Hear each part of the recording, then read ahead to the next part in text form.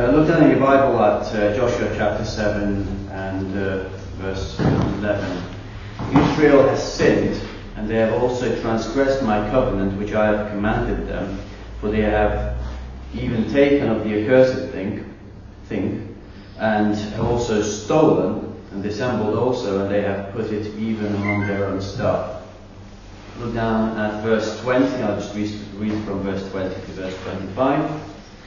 And Achan answered Joshua and said, Indeed I have sinned against the Lord God of Israel, and thus have I done, when I saw among the spoils a goodly Babylonish garment, and 200 shekels of silver, and a wedge of gold of 50 shekels, then I coveted them. It says, and took them. And behold, they are hid in the earth in the midst of my tent, and the silver under it. And Joshua sent messengers, and they ran unto the tent, and behold, it was hid in his tent, and the silver under it. And they took them out of the midst of the tent, and brought them unto Joshua, and unto all the children of Israel, and laid them out before the Lord. And Joshua and all Israel with him took Achan the son of Zerah, and the silver, and the garment, and the wedge of gold, and his sons, and his daughters, and his oxen, and his asses, and his sheep, and his tent, and all that he had. And they brought them unto the valley of Achor. And verse 25, and Joshua said, Why hast thou troubled us? The Lord shall trouble thee this day. And all of Israel stoned him with stones, and burned them with fire, after they had stoned them with stones. So, the title of my sermon today is this: I saw, I coveted, and took. Let's pray. Heavenly Father, thank you so much for the opportunity to preach. Please just fill me with your Holy Spirit. Please allow me to preach your word as you'd like me to preach. And please allow everyone to listen attentively, and in Jesus' name I pray, Amen. Amen. First of all, I'd like to take the opportunity to thank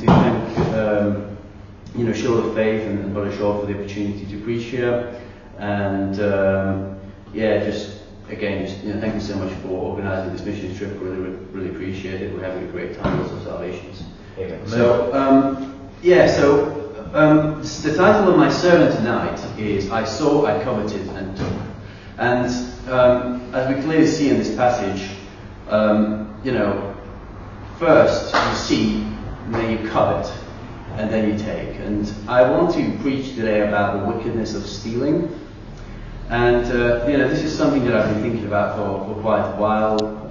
Stealing is just such a wicked sin, and God just expects us. If you look at, let me just show you verse 11 here. If you go back to verse 11, Israel has sinned, and they have also transgressed my covenant which I commanded them. But they have even taken of the accursed thing, and have also stolen, dissembled also, and they have put it even among their own stuff. So what they've done is, one of the things that they've done here is they've stolen, and that's not God. God expects us not to steal, and God expects us that, if we get something that's not ours, then we don't just take it, we just, give it back to the rightful owner, and that's what God expects of us Christians. Okay, so, why have I been thinking about stealing? Well, a couple of weeks ago, I was in my home country, so I was born in a place called Transylvania, which is in Romania. I'm Hungarian, and then so I grew up there, and then the rest of my childhood was after I was 11. I moved to the UK, so I lived in the UK for a long time now. But I've just been thinking about it after my recent trip a couple of weeks ago to Transylvania, and you know what? Stealing is rampant there. But you know where stealing is also rampant? In Africa. Right. In Africa. Right. And I just have some statistics here for you. So I'm going to read the 6 of the most common, 6 of the most common crimes in South Africa. So number 1 is burglaries with no contact. So that's when your home gets burgled and you don't get beaten up, but your home gets burgled and broken into. 1.1 million households, 1.6 million occurrences.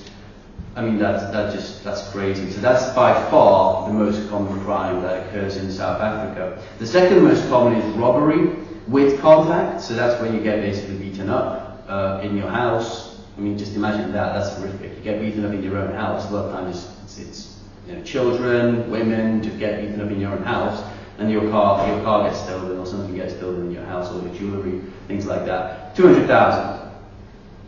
Theft of motor vehicle, 73,000. Assault, 68,000. But so far, number 1, 2, and 3, they're all about stealing. So they all involve stealing. Then you have assault. Number 5, assault, 68,000. Number 5, deliberate damage to dwellings. People just damage your home. You know why that happens? It's probably because of covetousness. So people are thinking, I should have that, I don't have something that I should have, and they have it, and therefore I'm going to damage it, because I'm just covetous. Mm-hmm. So that's where it comes from. And the murder, 16,000. You can also say that you hate somebody because, and then you murder them because of the fact that you can also be linked with covetousness in a way, if you'd like to. But those 4 out of the 5 are linked to covetousness and stealing, theft and robbery. So my first point on this is number 1. So how does God feel about it? How does God feel about robbery and stealing? And in this situation in Joshua chapter 7, the guy gets killed. The guy gets stoned. And okay, it's, you could say that it's also other things. They've taken up the accursed thing, etc. And they've also stolen. So stealing is one of the things, but the guy gets stoned with stones and then burned. Turn over to 2 Kings chapter 5. I'm going to read from 2 Kings chapter 5, verse 20 to 27. So, this is a story about a guy called Gehazi. He says, but Gehazi, the servant of Elisha, the man of God, said, behold, my master spared Naaman, this Syrian, in not receiving at his hands that which he brought, but as the Lord liveth, I will run after him and take somewhat of him. And Gehazi followed after Naaman, and when Naaman saw him running after him, he lighted down from the chariot to meet him and said, is all well? And he said, all is well, my master. My master hath sent me, saying, behold, even now there be come to me from Mount Ephraim 2 young men of the sons of the prophets. Give them, I pray thee, a talent of silver and 2 changes of garments. And Naaman said, be content, take 2 talents. And he urged him and bound 2 talents of silver in 2 bags, and 2 changes of garments, and laid them upon 2 of his servants, and they bare them before him. And when he came to the tower, he took them from their hands and bestowed them in the house. And he let the men go when they departed. And he went in and stood before his master. And Elisha said unto him, whence comest thou, Gehazi? And he said, thy servant went no whither. And he said unto him, went not mine heart with thee? And when the man turned again from his chariot to meet thee, is it the time to receive money, and to receive garments, and olive yards, and vineyards, and sheep, and oxen, and menservants, and maidservants? The leprosy therefore of Naaman shall cleave unto thee, and unto thy seed forever. And he went out from his presence a leper, white as snow. That's how God feels about stealing. Yeah. And in this situation, he wasn't stealing, he wasn't robbing the guy. In this situation, he was being basically covetous. To me, it's in a way, he's basically being a con man. In a way, it's similar to like insurance fraud or benefit fraud or some sort of a fraud that you're not just beating somebody up and robbing them. But that's how God feels about it. God made Naaman have a leprosy because of stealing. Well, you can say that, maybe in Africa or maybe, in certain countries, people have the excuse of, well, I'm very poor, I can't live unless I start stealing. that's an excuse, and that's not true. Nobody in the world has to steal in order to make ends meet. Nobody in the world, everybody can, basically nobody has to steal. Everybody can make a living without stealing, and that's just a terrible excuse. Well, it's white privilege. People say it's white privilege. Well, let me tell you something. It's quite funny that people say it's white privilege. When I was a child, so 20 years ago, when I was about 6 or 7 years old, did you know that our household income was about £71, which is like $90 or something? I mean, right. White privilege, yeah, right. Okay, just turn over to Acts chapter 5. I'm going to read from Acts chapter 5, verse 1 to verse 10. Nobody has to steal to make a living. I'm going to read Acts chapter 5, verses 1, verse 10. But a certain man named Ananias, with Sapphira his wife, sold the possession and kept back part of the price, his wife also being privy to it, and brought a certain part and laid it at the apostles' feet. And Peter said, Ananias, why hath Satan filled thine heart to lie to the Holy Ghost, and keep back part of the price of the land? While it remained, was it not thine own? And after it was sold, was it not in thine own power? Why hast thou conceived this thing in thine heart, that thou hast not lied unto men but unto God? And Ananias, hearing these words, fell down and gave up the ghost, and great fear came on all them that heard these things. So, what happened here to Ananias? God killed him. I mean, God he lied to the Holy Ghost. He was basically stealing from God. Right. And what happened? God just killed him. He fell down to the ground, and God just killed him. That's how God feels about it. And it says, and the young man arose, wound him up, and carried him out and buried him. And it was about the space of 3 hours after, when his wife, not knowing what was done, came in, and Peter answered unto her, Tell me whether ye sold the land for so much. And she said, Yea, for so much.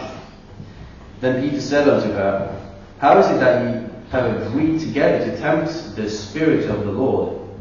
Behold, the feet of them which have buried thy husband are at the door, and shall carry thee out. Then fell she down straightway at his feet, and yielded up the ghost. And the young man came in, and found her dead, and carrying her forth buried her by her husband. If you look at verse 5 again, it says the second part of verse 5, and great fear came on all them that heard these things. It's about time that fear come upon the children of God about stealing. Right. Amen.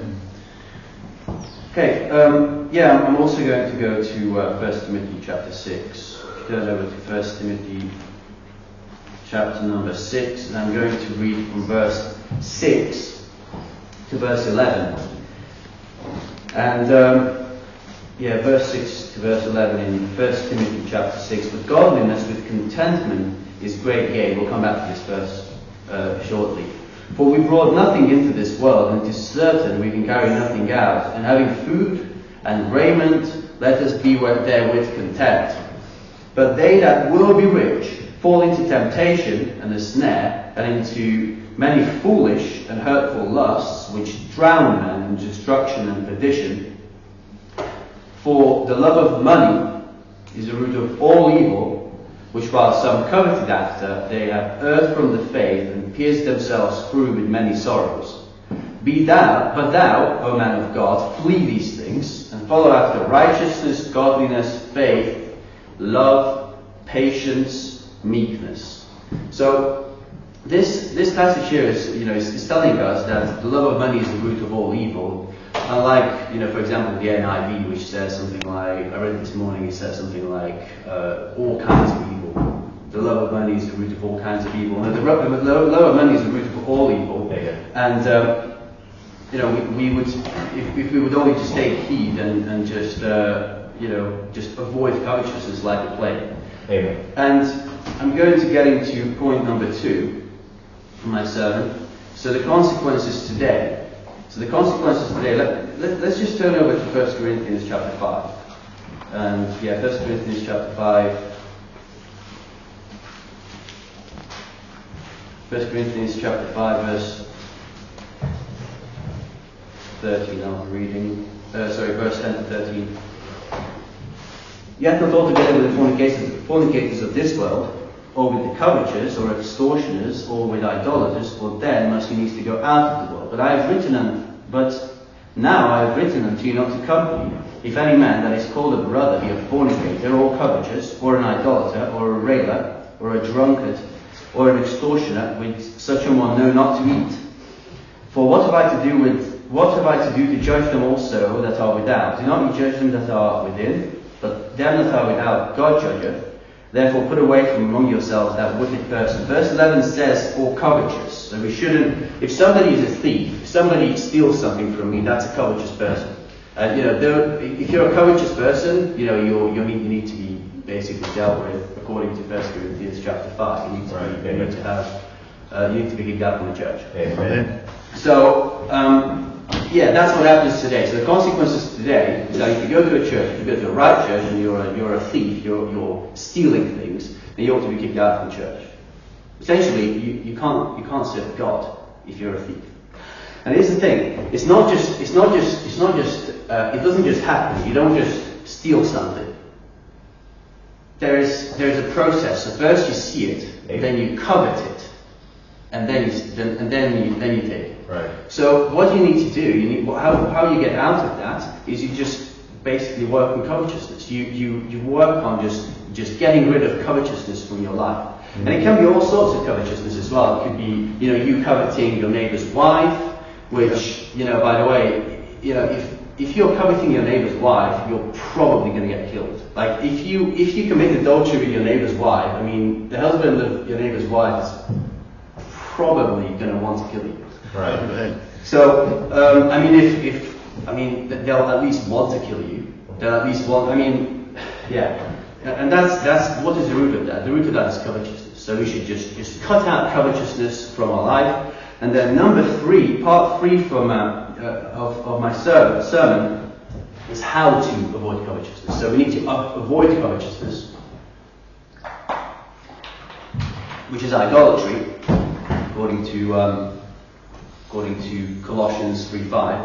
Covetousness is idolatry, and we need to avoid covetousness. So how do we avoid covetousness? I'm going to give you 5 practical ways to cut out covetousness out of your life. So for number 1, how to cut covetousness out of your life, turn to Ephesians chapter 4, verse 28. Ephesians 4:28 tells you how to cut out covetousness from your life. That's Ephesians chapter 4. Ephesians chapter 4, verse 28. Let's see if I can read this so you can light it out.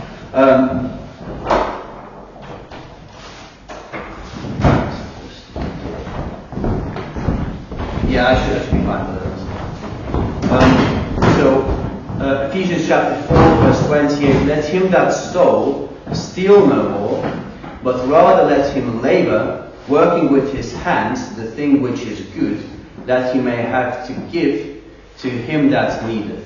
So what I see a lot of times is people that are covetous also think that they should receive free handouts, that they should, other people that are wealthier than them, that they owe them something because they're wealthy, they're wealthy because I'm poor or something, and that is the silliest attitude out there. That's ridiculous. That's absolutely, it's completely the opposite of what's actually going on out there. And what this verse is actually saying here is, let him that stole steal no more. Don't steal, but work. But rather let him labor, working with his hand the thing which is good.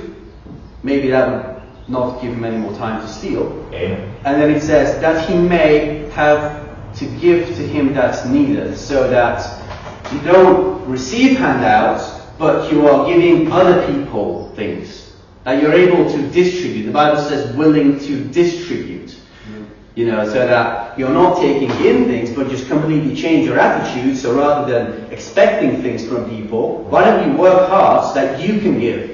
Amen. Because it's better to give than to receive. Amen. That's number 1. Number 2, out of sight, out of mind. And in the passage that we've looked at in Joshua chapter 7, he saw, and then he coveted, and then he took. So, I mean, why do you even look at that? I mean, we went down to the beach earlier, and there were you know, these women just kind of, well, dressed completely inappropriate, were completely naked, basically.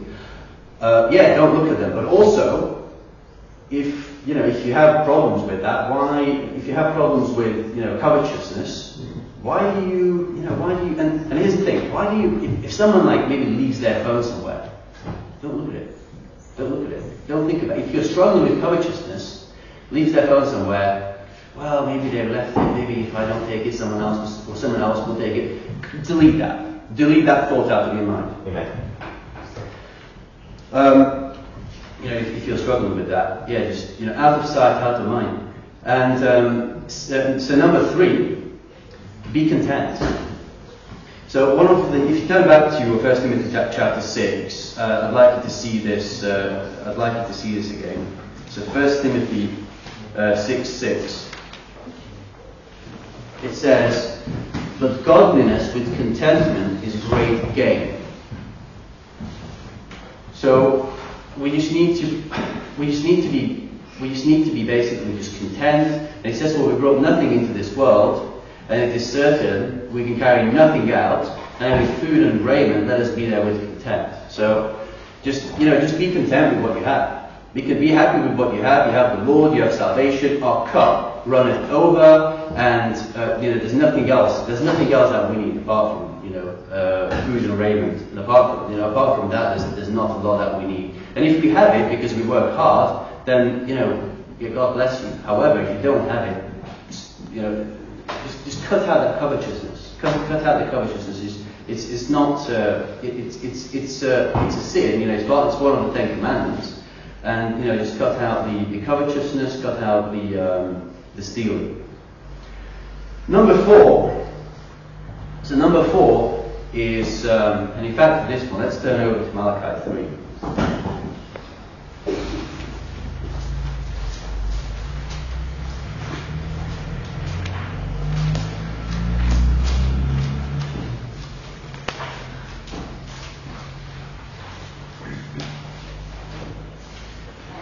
I'm going to read verse 8. "Will a man rob God? Yet ye have robbed me. But ye say, wherein have we robbed thee? In tithes and offerings." So,